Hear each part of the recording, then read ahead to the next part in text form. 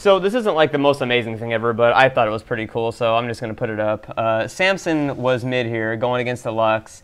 Darius, he chased off, but unfortunately Darius is still waiting in the bush in the river, and he thinks he's going to get Lux. Unfortunately, Darius comes up as Lux snares him, and it looks like Samson is fucked.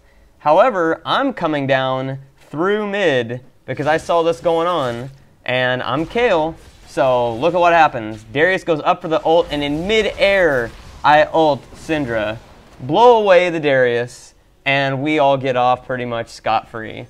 That Darius just didn't even know what the hell happened. He goes in, KAYLE comes in, just bam.